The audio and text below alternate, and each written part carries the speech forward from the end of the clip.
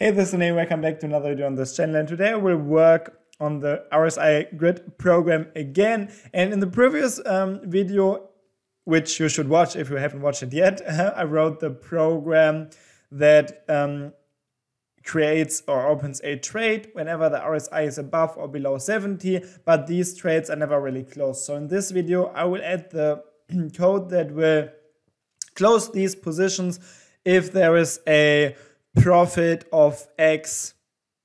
Yeah, we can say points, I think. Maybe we can make it a TP points. So we could say something like input int. We could create a variable for this, and let's say if there are 200 points in profit, like for all of the trades that are currently open, we want to close these trades. And we can do this in the onTick function, of course. And what we have to do is we have to count the profit of all the profitable buy or of all the trades on the buy side and the sell side, and observe if they are or if the sum of these profit points is above the input for the TP points. So as you can see here, for example, we have 1, 2, 3, 4 buy positions. So we would have to add all the profit points of these positions and check if they are above the input, the value in the input variable. So what we do here is we first of all have to loop through all the open positions. And the easiest way to do so is to use a standard loop here, the for loop that I showed several times in other YouTube tutorials. So we will just loop through all the open positions. Then we will use the position index to get the position ticket using the position get ticket function, where we just choose the I variable here as a index parameter, and then we will get the position ticket of all the open positions. As a next step, I will try to select the position using this position ticket, and if this works, we will then check if it is a buy or a sell position. So we could, let's just create two variables here. Points buy and points sell. Oh, it could be an integer variable like this. And now we will just check if position get, oh wait, let's get the position type here first. Position type, or enum position type. Enum position type. This is the position type variable, and then we will use the position get integer function to get the position type of the currently selected position. And if we compile this, there will be a warning. Actually, there are multiple warnings. But this is the warning that I was talking about, implicit enum conversion. So the position get integer function, it returns a long value by default. But if we have a look at the enumerations here, enumeration identifiers, we can see the position type identifier. It will return a enum position type value, as you can see here, as a type. So what we can do here is we can typecast this and say this is a enum position type value, and then the warning is gone.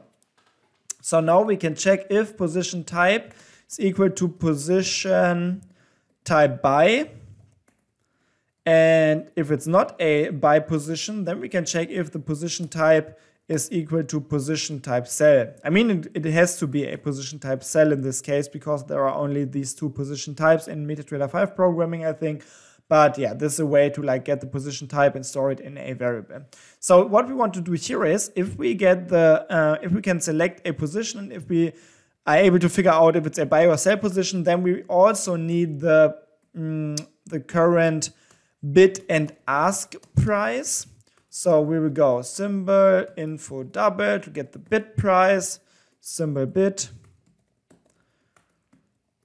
And we will use the symbol info double function again to get the ask price. And also we want the position open price. So let's go here, position open price. And we can get the position open price using the position get double function position price open is the identifier for this. So now for a buy position, we will use the points buy and add the current bid price minus the position open price divided by the point value to get the points. Also, we will have to put this into brackets because otherwise this calculation is done first, which will give us a wrong result. Also, for the sell positions, we will just add the position open price minus the ask price and divide this by the point value for the current symbol.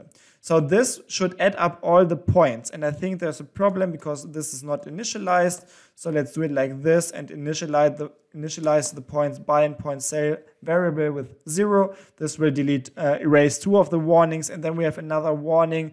This is because we say this is an integer variable, but then we try to add a potential double value. So what we can do here, the easiest thing is to just typecast it again as an integer value, like all of this, and then we are good. Okay, so now, since we have these points buy and points sell values, we can now go ahead and maybe also write it in the chart comment. So let's move the chart comment down here. And let's say we also want to print the points buy,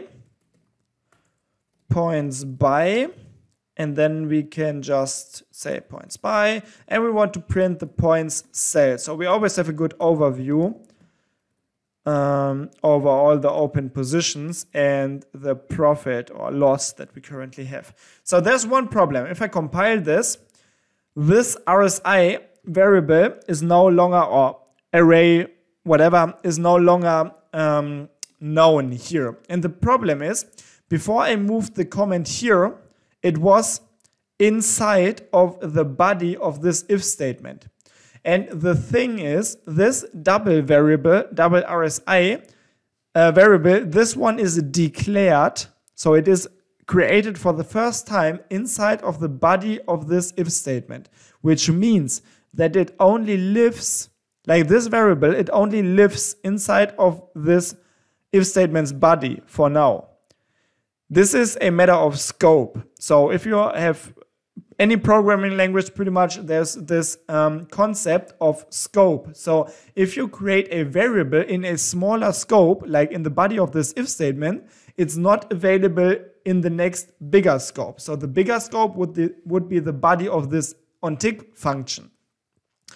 And this means that in order to make this RSI variable available here, we will have to move it to the next bigger scope. So we could move it up here in the onTick function, which means that it's now available here in the onTick function and also in the body of this if statement, of course, because this is the smaller scope.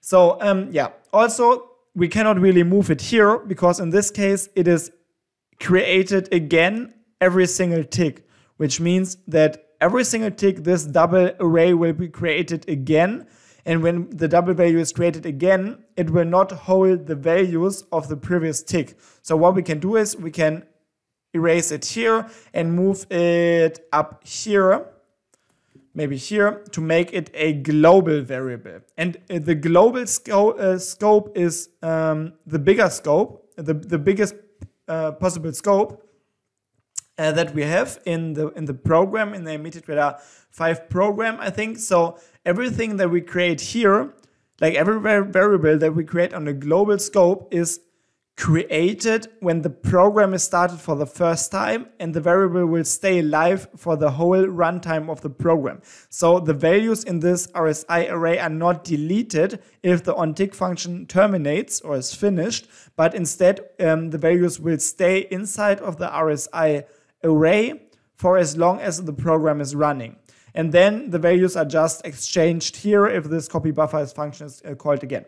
So okay, so if we have the program like this now, we added this piece of code here where we check how many points the buy and sell positions are in profit, and we can give it a go in the strategy tester to see if this is actually working. So let's wait until the first positions are here. So we have a buy position, and we can see it is currently, or it should be, 25 points in profit. This will be hard to check, but yeah, let's just do it like this. I mean, yeah, this 22 points. I mean, we can do the math, like let's just get the open price and do the calculation. But I think it should be somewhat correct because the calculation is done. And yeah, I don't know. There are 2 points missing, I think, which is a little bit weird. But yeah, now it's okay. Yeah, I think maybe there are some rounding issues, but it's not really a problem here. So we can see, like, in general, this should work. And if we see another position now, we should see that the profit points of these positions add up. Like, for example, here we have 2 positions now, both are negative, so we have minus 500 points, and we just have to wait until all of the positions in total, like, get positive, and then we would close these positions, and this is the code that we would have to add now. So the counting seems to be correct, so let's go ahead and now check if points buy is greater than TP points from the inputs, or from this input variable here. And if this is true, then we want to close buy positions. And if points sell are greater than TP points, then we close sell positions here. Close sell. So we will have to add the code for this. And the easiest way to close all buy or sell positions of the program is to just use this loop again. Or we can actually copy the first 4 lines of the loop. Just copy it. Or we will make it a little bit different, like this. And then go like this. And don't forget to add the closing brackets here. And this is why I always use the tabulator on my keyboard to move code a little bit to the right if it's a new, if it's a smaller scope. So we can see, like, this is the opening bracket for the for loop. This is the closing bracket. This is the opening bracket for the if statement. This is the closing bracket. And this is opening for this if statement. This is closing for this if statement. Opening, closing. So you can see, like, if you move it a little bit to the right and align it correctly, it's really easy to read the code and to understand where the brackets are opened and where they are closed. So here we loop all the trades a second time. And then we just check if the points buy are above the TP points. And then we check if this is true, we'll check if the position type is equal to position type buy. And in this case, we will close the position using the trade object variable or trade object. And we just say position close and provide the position ticket here as a parameter. So the program knows what position has to be closed. And here we check, of course, if it is a sell position. So this should be enough code to make sure that all the positions are closed once the TP points for, like, the buy or sell side are reached. And this might not be, like, the perfect best possible solution to implement this code, because we loop through all the positions 2 times with every execution of the onTick function. But yeah, for now it's just a easy way to realize this strategy. So I will just keep it as it is. There are better ways, but for this easy tutorial, this is totally fine, I think. So you can see this should be 200 points in profit. Yeah, it's about, wait, let me try to get this right. So from here to here, it should be around, it's around 200 points. So the position is closed already. So let's wait until we see some more buy trades. This one was, again, 200 points in profit. So another quick profit. This one should be a losing trade. Yeah. So we will see the next trade. And if both trades are 200 points in profit, both trades will be closed. Here we will see a lot of sell trades. You can see currently there are 2,000 points negative, but as soon as the price turns around, we will see that these positions are closed. And I mean, this is a grid system, so it's not a low risk system. This is a high risk system, and it could take a while for you to close these positions. And if you are really unlucky, it might take several years. So this is the bet that you take if you trade a system like this. But at some point, like positions should be closed, I think, but it's just a matter of time and a matter of how much margin you have to keep the strategy or the expert advisor alive. So here you can see it can really take quite a while, but as the market increases in value, we will see more and more sell positions. So we will, like, the average price of all of these sell positions will increase. So we will just need a quick drop in the price, so all of the positions will be in profit and can then be closed. But right now you can see in the upper left corner the positions are still negative, and like right now there are 8,000 points negative, 9,000, 10,000 now.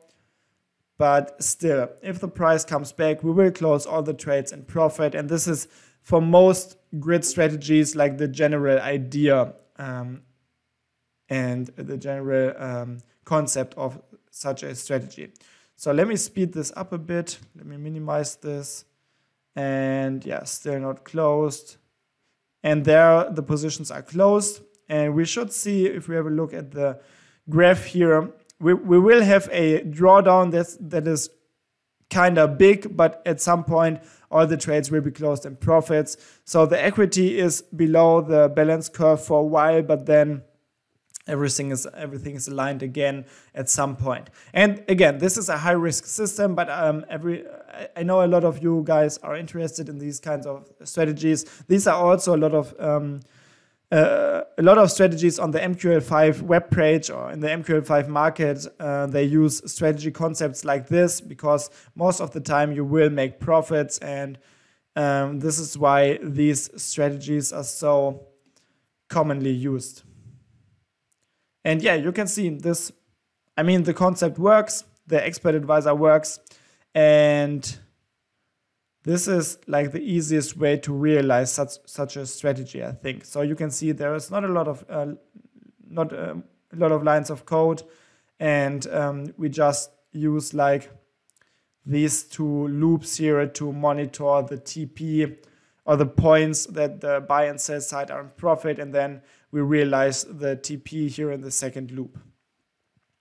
So yeah, this is it for now. I think maybe we can make another quick backtest here. Let's go to overview, single backtest. So this is not the visual mode now. So we will see a little bit more action, and I want to increase the lot size a bit. And now maybe test the last 3 years, because I just want to show you how this might look if you run such a program for multiple years, and show you the pros and cons of such a strategy. So you can see, like, most of the time you actually make profit, but at some point you will see bigger drawdowns. Like, for example, here we had 2 long drawdowns already. Now there's another really, really big drawdown. I mean, right now I'm testing with a 100K account, but most people don't have 100K to trade with. But yeah, you can see where this is going. Like, the strategy concept is really clear, I think. And this is, again, what a lot of the programmers on MQL5, in the MQL5 market, try to sell you. And you can see it's super easy to write such a strategy. I mean, an advanced programmer needs like 10 minutes to create a strategy like this. And this is something that would sell really good on MQL5. But I mean, I don't want to sell strategies like this because it's a high-risk program. Some would say it's a scam. I mean, if you are honest with what the strategy does, I don't think you could say it's a scam, but it's a high-risk program, and a lot of people just don't understand how it works. So I'm just trying to educate you and show you how these strategies work, so you don't fall for some trading gurus who just sell like easy and cheap stuff like this. So yeah, you can see this can really work out, but at some point it will most likely crash your account if you go in with too much risk, and that's always the risk that you accept if you trade a strategy like this. So just be safe out there. Don't trade with too much risk. Always trade with money that you can afford to lose. And yeah, feel free to use this strategy. Use it for your trading. Adjust the strategy if you like. And if you want to learn how to become a MT5 programmer, MetaTrader 5 programmer, and if you want to really understand all the concepts of variables, data structures, and everything, check out the link in the video description. The MetaTrader 5 masterclass is still on discount if you see this video. And yeah, it's the best way to learn programming for MetaTrader 5 in my opinion. So anyways, thanks for watching. I hope that you were able to follow along, and I hope that you had fun programming this little strategy. Have a good time testing it, and yeah, in the end, I just all I can say is have a good time and good trades, and see you in the next video. Bye bye.